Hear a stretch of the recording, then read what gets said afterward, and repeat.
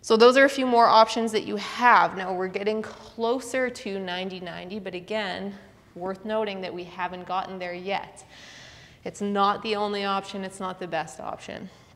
So this is now like a modified version of a 90-90, right? So the demands are less on my lower body when I've got both of my knees here bent. So I've got this foot touching this leg.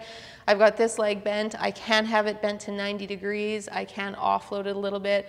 Again, if you've got any knee issues, you might find it helpful to offload it a little bit.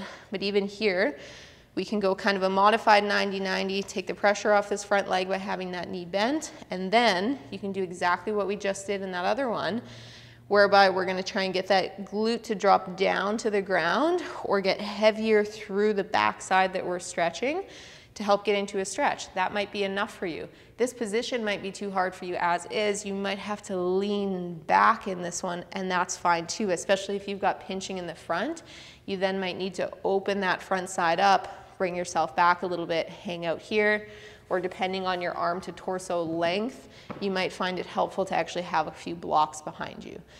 And then you might find your hip stretch here, and then you could do your pails and rails in this position, and that's fine as well. You could even go so far as actually coming back down onto your elbows, again, if you need. You can play with all of those things. You can open up the front, you can close off the front. You can bring this leg back a little bit more, you can bring it forward a little bit more. You can play with your knee angle. It's all fine. Just make sure that you're finding it in your hip and we're not getting any pinching in the front of the hip as a consequence.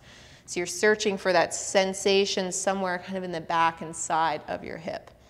Now, if I were to do pails and rails here, it's going to look very similar to what it would in a full 90-90, which is that I'm going to think about spinning my thigh outwards to get out of the stretch, which means my foot, as a consequence, will be driving down into the ground, but my knee will not be lifting because I need to stay in the stretch.